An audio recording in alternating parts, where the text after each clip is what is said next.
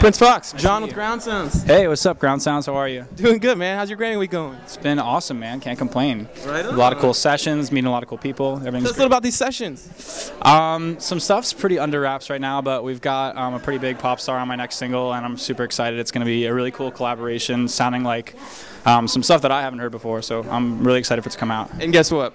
You aren't gonna tell us who it is, right?